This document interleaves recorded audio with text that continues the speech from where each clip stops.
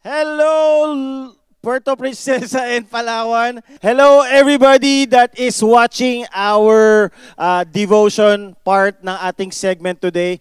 Binabati ko ang lahat ng nasa Puerto Princesa City and Palawan, and we're happy that you're joining us today. By the way, congratulations dahil 6 na araw na lang at matatapos na, at ang sigaw ng madlang people, ang sigaw ng bansa, sana nga matapos na yung ating kinalalagayan ngayon right now. 6 na araw na lang talaga, medyo nakaka-excite.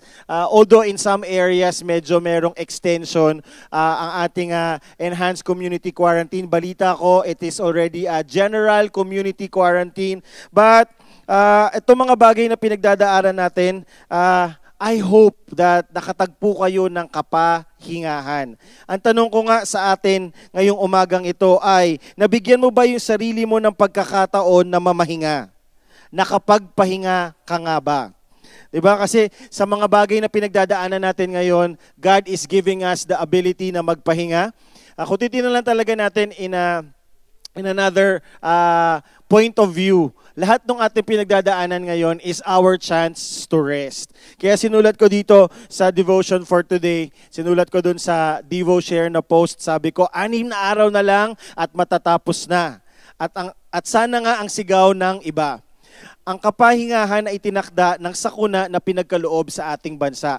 So, on one side is may sakuna, but on the other side is meron tong binigay sa ating biyaya, which is the ability to rest. Kaya nga ngayong araw na to, binigyan mo ba ng pagkakataon na sulitin man lang or gatasan yung pagkakataon na makapagpahinga ka? Because this is something that hindi lang sa Pilipinas nangyayari, hindi lang dito sa Puerto Princesa nangyayari. This is happening worldwide. People are forced na pupuwersa at pinipuwersa na manatili sa kanilang bahay. Ngayon, kung dagdagan man o hindi dagdagan, yung ating quarantine, yung ating community quarantine, kung maging enhancement to o maging general quarantine, community quarantine, my question is this, nakapagpahinga ka na ba? Ang title ng ating devotion for today ay Buntong Hininga. Yung parang, ay, ano ba? Ano ba nangyayari? Kasi baka mamaya instead na ikaw ay namamahinga, ikaw ay nagbubuntong hininga. Instead na makita mo yung biyaya of what we have right now, parang gusto mong magreklamo or parang gusto mong pumiglas.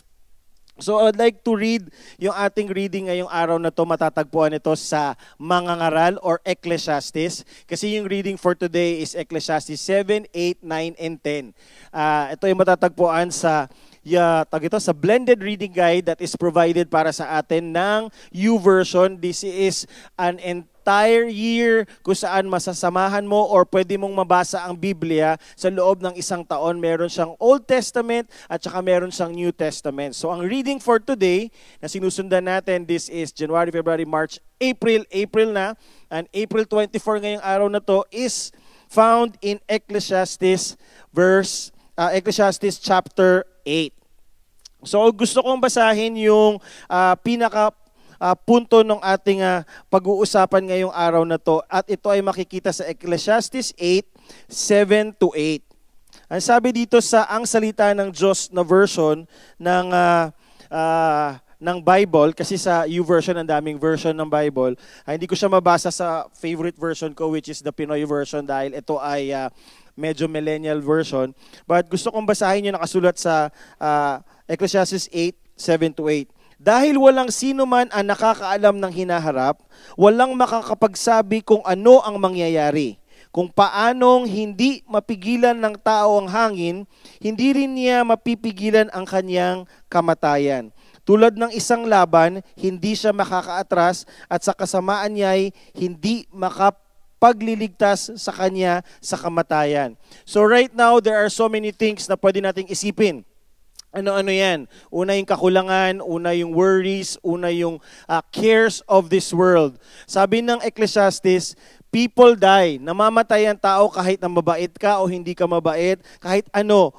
Lahat ng bagay humaharap sa paghihirap, sa suliranin at sa kapasanin ng buhay.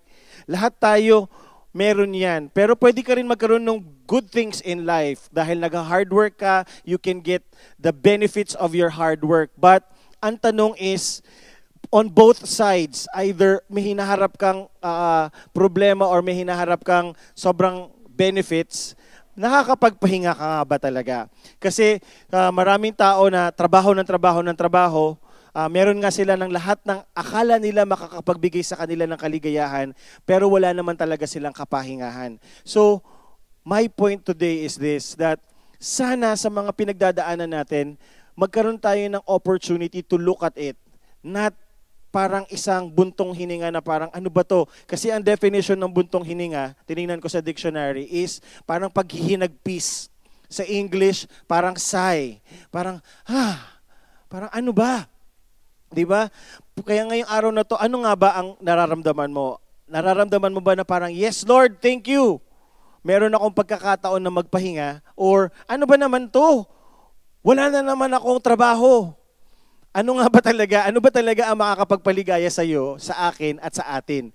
Because meron na tayong opportunity right now that God is giving us. And I hope na hindi natin ito masayang sa pamamagitan ng pagbubuntong hininga, sa pamamagitan ng pagtingin sa pwedeng ireklamo. Ang dami kasing pwedeng ireklamo sa mga pagkakataong ito. But there is also blessing in all of this. Blessing in hindi ka lumalabas ng bahay. Blessing ng medyo may kakulangan. Yes, naintindihan ko yun. May kakulangan in terms of finances. Pero hindi ka naman araw-araw namamasahe. Hindi ka naman araw-araw kailangan gumastos.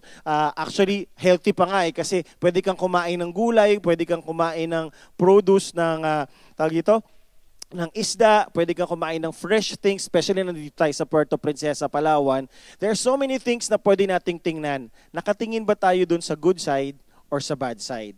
Bumubuntong hininga ka ba sa mga pagkakataong ito? Dahil my prayer and my desire is hindi ka bumuntong hininga, but mamahinga ka or makuha mo yung pagkakataon that you can rest.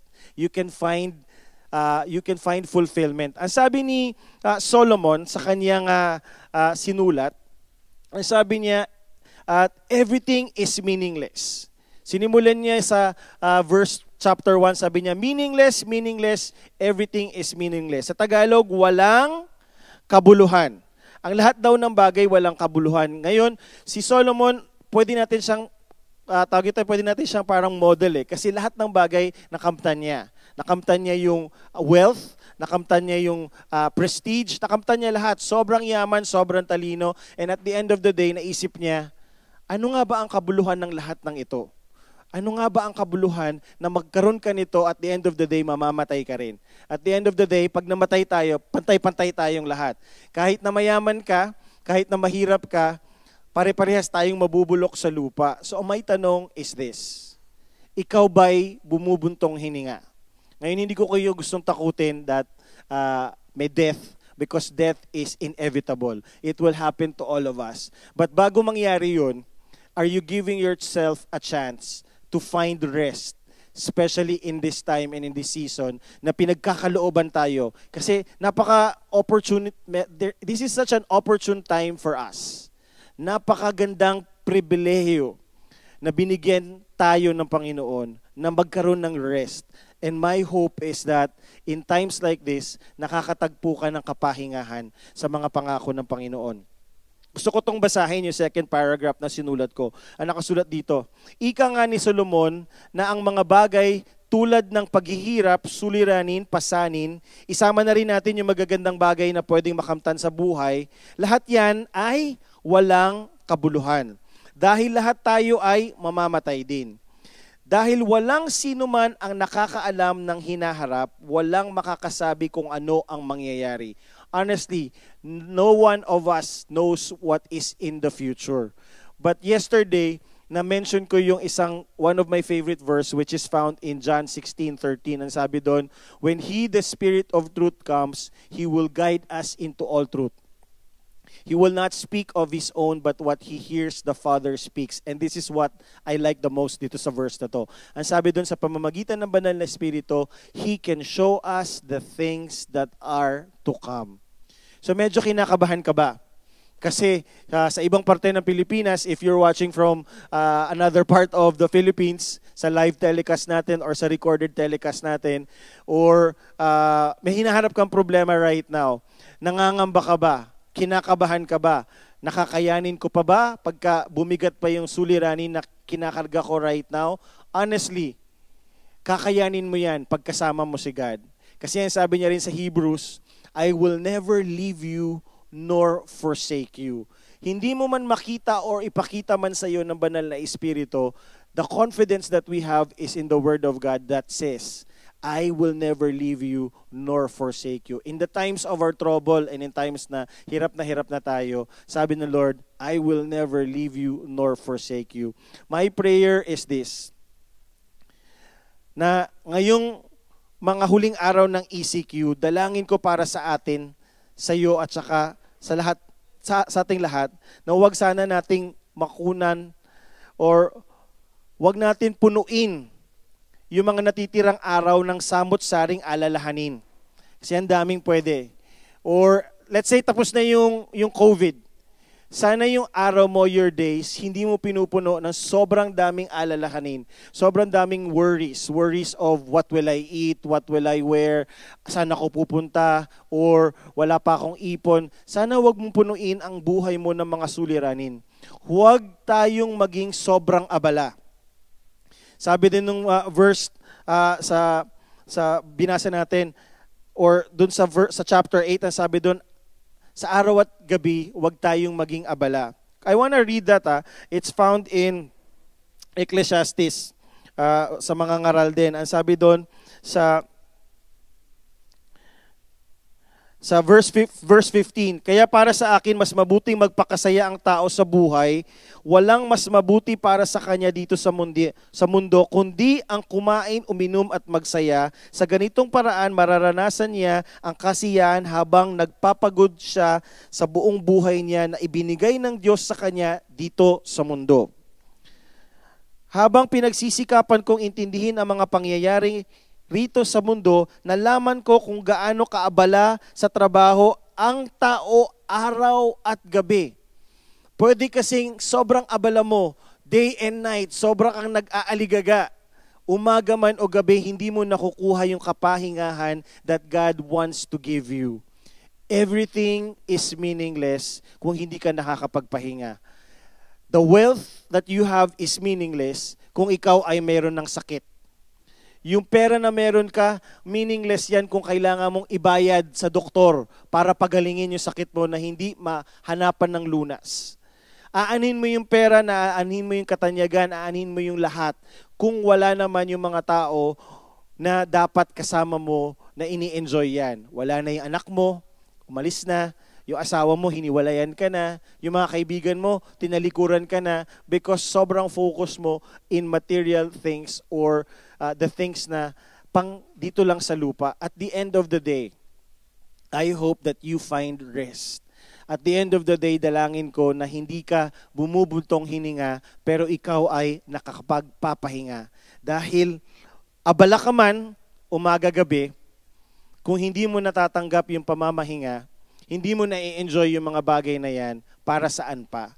So this is something that is close to my heart para sa ating session for today ng #Devoshare, kung saan hinihimay-himay natin yung word ni Lord for us today. And my prayer is this, my prayer is makamtan mo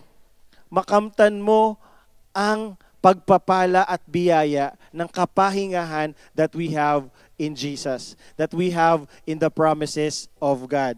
So, yan ang ating hugot ngayon, that we find rest in the blessings that God can give us. So, thank you very much for joining us today. Now, if you're watching the live telecast or the recorded telecast nito, make sure that you subscribe to the page ng church or yung live OTG or kung nanonood ka sa YouTube.